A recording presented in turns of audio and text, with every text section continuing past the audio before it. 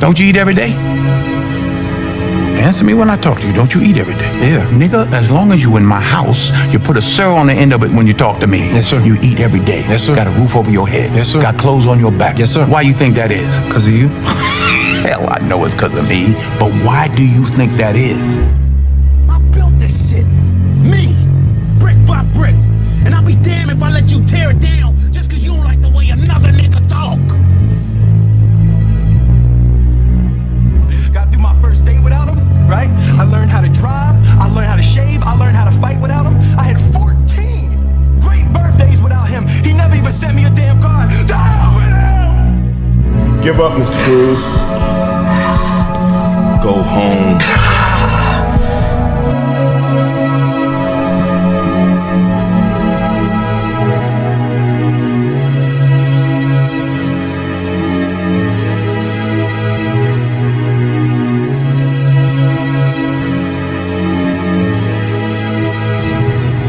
Because you like him? Like you. I go out of here every morning.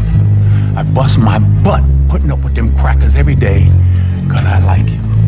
You're about the biggest fool I ever saw. It's my job. It's my responsibility. A man is supposed to take care of his family. You live in my house, fill your belly with my food, put your behind on my bed because you're my son. Because I like you, because it's my duty to take care of you. I owe a responsibility to you. Now let's get this straight right here and now before I go along any further. I ain't got to like you. Mr. Rand don't give me my money come payday because he like me. He give it to me because he owe me. Now I don't give you everything I got to give you. I give you your life.